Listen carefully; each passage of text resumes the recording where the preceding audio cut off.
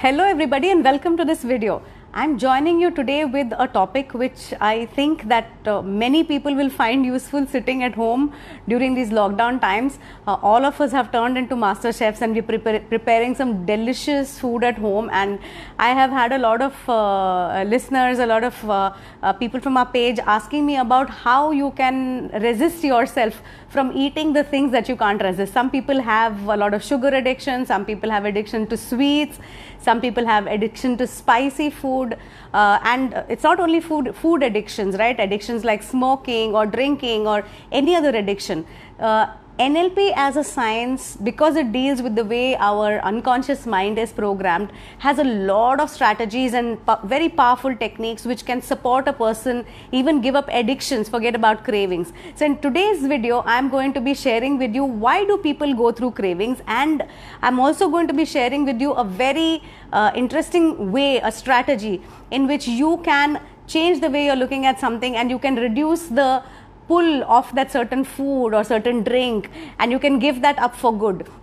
So if you're interested in learning this strategy, watch this video till the end. Hi Vikram, Rizwan, please like and share this video if you're liking this content. Hi Prateek, please type in where you're joining from, because we have people from all over the world. Please type in where you're joining, what do you do, so that even I can know you a little better.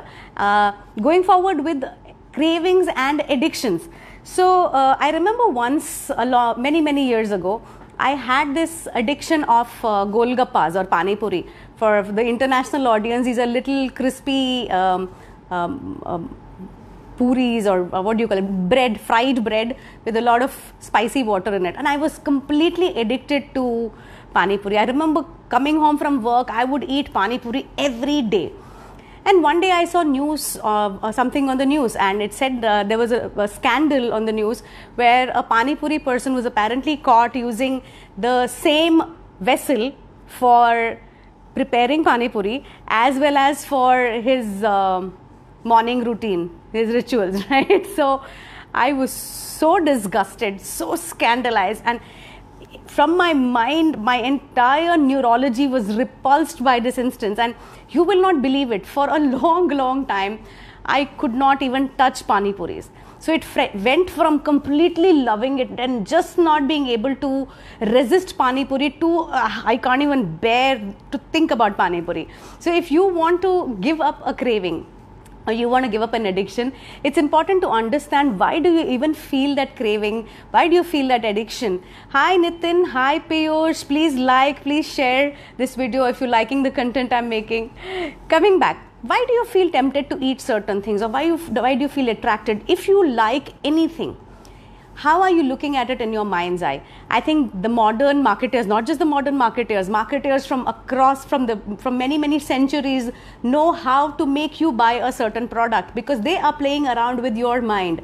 Think about it. Think about the pizza ad on television. How does the pizza look on television?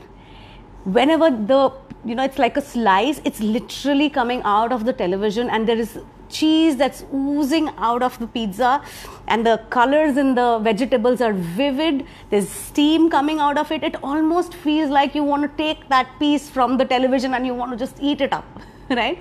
So they create a very appealing mental image of something that you will find irresistible, whether it's clothes or it's food or anything else that you're addicted to, that you're craving. What it means actually is that in your mind's eye, you're looking at that in a very appealing way. It looks yummy to you. It looks, and sometimes you're able to smell the food, sometimes you're able to even feel the taste of that food in your mouth, and the entire lot makes you go out there and reach out for that food and eat it up and have absolutely no resistance whatsoever.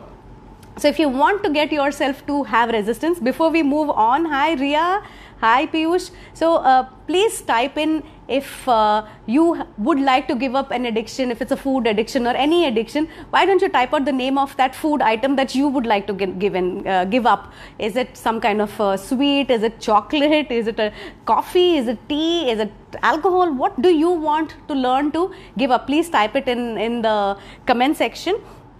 So how do you do it? Now we will do a quick technique for me to help you understand this, And for some of you, the craving might change right away, right? If it doesn't, then go back and think about it a little more. So along with me, just think of one food item that you want to give up. Anything. So anything that you eat a lot, maybe it's rusk, maybe it's biscuits, maybe it's bread, maybe it's eggs, and you feel that it's not productive for your health and you don't want to be eating it so much, and you can take a break from it for some time.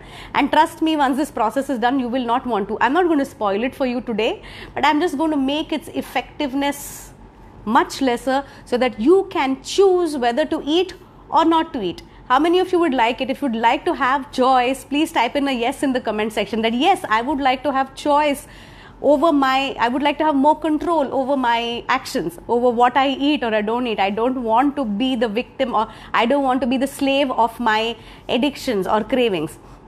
So now think about one food item that you want to give up, and close your eyes and just think about how you're seeing it in your mind's eye. Now let us say I want to give up drinking juice, too much sugar, right? So I have my glass of watermelon juice here in my mind's eye. So just become aware of where you're seeing the food that you want to give up, and become aware of how are you looking at it. Is it a colorful picture? Is it a nice cold? Are you feeling the temperature of the juice or the temperature of your food, nice and warm or cold or whatever you like?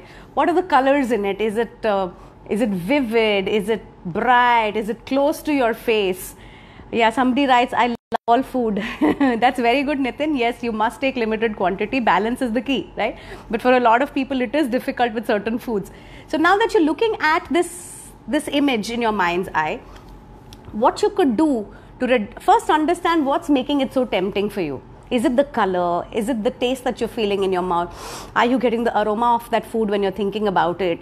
Because as long as this image in your mind is very attractive, even before you know it, you would have reached out and you would have eaten it or you've had it, right? So you can change how this image is in your head. So how do you do that?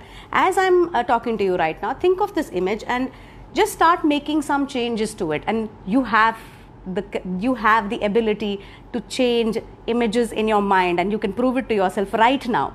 So look at this image now, and if it's too colorful, like I'm seeing the watermelon juice, like really big glass, and I'm seeing it cold, and I'm seeing all the dew around the glass, and I'm seeing it nice. I'm feeling the nice sweet cold flavor and the cold texture going down.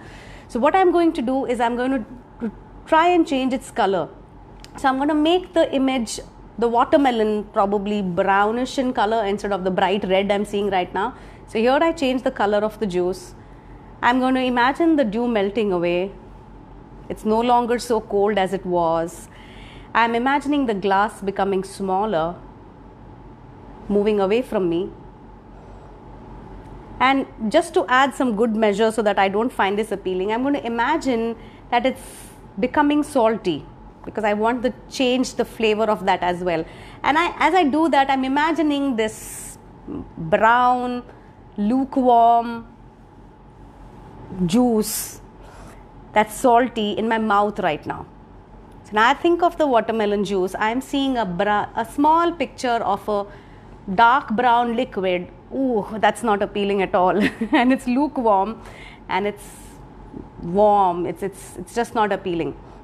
The moment I look at the watermelon juice that way, now frankly I don't feel like drinking that watermelon juice. So no matter what you are addicted to, what you're craving, yes, if you have very strong addictions like smoking, drinking, you probably need a little more support, a little more work with the coach or with the trainer or with somebody who can help you overcome that addiction. But if it's a small craving, this technique is going to work. If it's a slightly more it's a bigger addiction, then I suggest that you need to learn a little more of NLP and apply it. And there are amazing techniques in neuro-linguistic programming for this. So I hope you did this along with me. If you did not do it along with me, then go back and pick up a certain food, think how you're looking, just become aware of how you're doing it in your head, change its qualities, change its temperature, change its color, take it away from your face, because if the pizza is here, you're going to eat it. So push it away, imagine it like an image somewhere far away from your face. And every time you think of a pizza, do that. The next time you think of a pizza, you need to think of that dark, far off black and white image probably. So you do not feel tempted to dial a Domino's or eat that pizza, right? So I really hope that this video was helpful to you. This is one of the simplest strategies you can use to overcome a craving and meet your health targets that you may have for yourself during this lockdown period. And I would love to know what other topics you would want me to make videos on. I'm making live videos and I'm going to keep making them in the future. So if you're interested in any particular topic, you're stuck with something and you want me to make a video, do let me know in the comment section. For those who wish to learn neuro-linguistic programming as a whole, you're not happy with little strategies and techniques from here and there. You want to transform your life, and this lockdown period is a forced cocoon for all of us. We are all those caterpillars who have gone into cocoon, and wouldn't it be wonderful if we can come out as butterflies by the time this period is over. So if you really want to do that for yourself, good news is that I have started doing the NLP Practitioner Certification Workshop online now.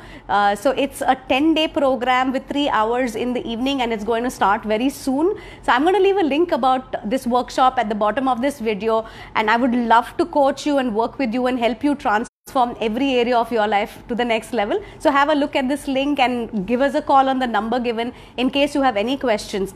So thank you very much, everybody. I'm really looking forward to meeting you all and seeing you all in another video. Do comment, like and share this video with everybody who you think will find this useful. Thank you, and I'm going to see you all very soon in another video. Bye-bye.